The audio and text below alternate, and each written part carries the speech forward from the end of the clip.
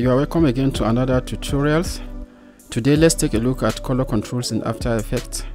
It's an advanced way of controlling colors for your elements if you have multiple or many elements on your timeline and you might need to start controlling the color. It will be tedious or difficult for you to start selecting multiple objects and change the color at once, but as a way around this, you can set up a color controls and then control multiple elements with one color controls. This can be very handy when you design a motion graphics template and you need to send it or sell it online. So by setting up the color control, you make it easy for the user to be able to navigate through changing the colors of your design. So let's get into it. So first of all, what you need to do after having all your element and design and animation done, then you right click on the timeline, go to new, and then select adjustment layer. Now let's rename the adjustment layer to color controls.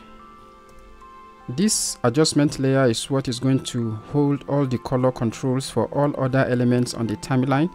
So the next step is go to effect, go to expression controls, you select color controls.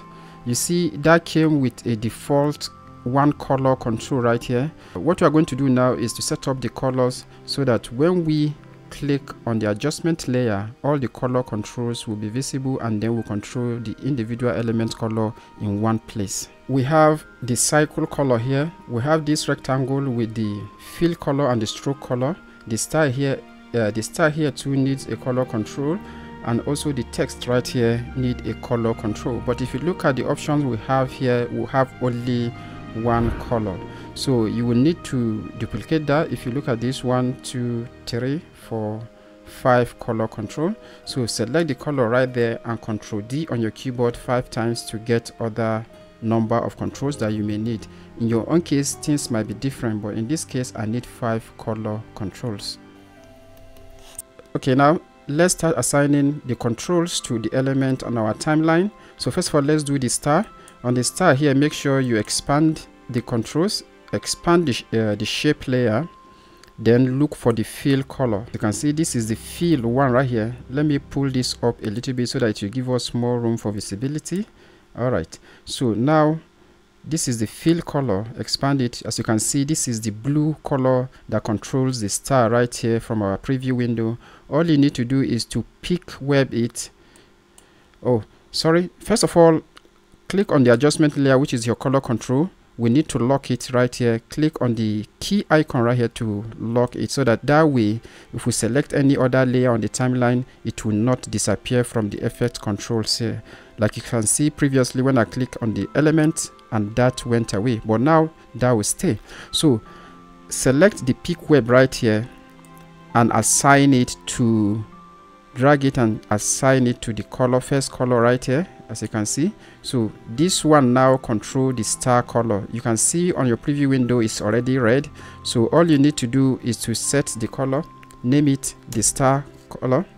All right, if you change the color now for the star color, let's change it to yellow to see what happens.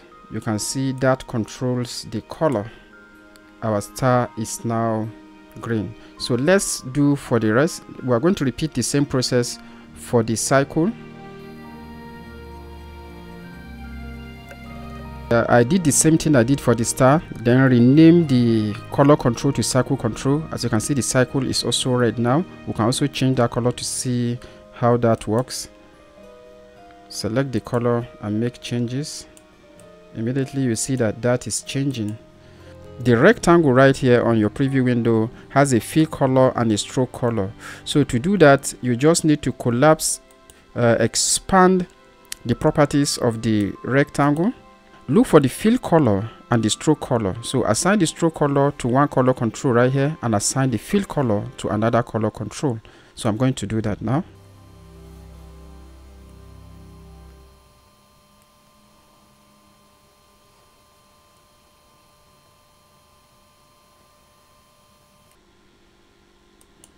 What I do here to rename, I select the color, hit enter on the keyboard, then I rename and then hit enter again. That is what I've been doing.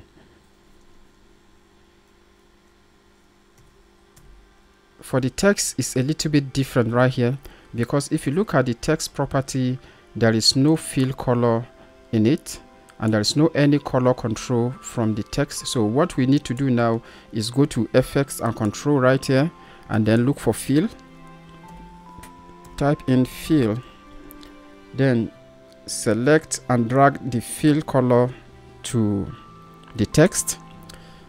That way it will have a fill color. So let's change it so that we can see it on the preview window. Let's make it white. Then you select the pick web again, and then pick web it to 1 color control above.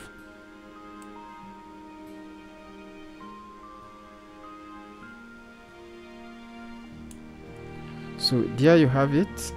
You can now change the text color from its own control. So I'm still going to rename that to keep things organized. Text color.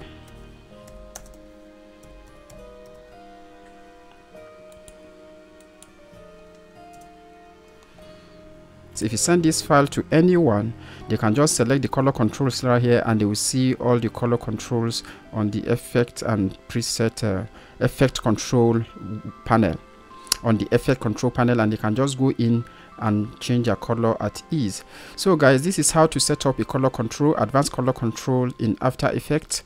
So if you find this video useful, please hit the like button and leave comment if you have any question. Consider subscribing to my channel if this kind of tutorial is what you are interested in and may want to see in the future. Please, thank you very much for watching. My name is SSB Otaru for Motion Digit Studios.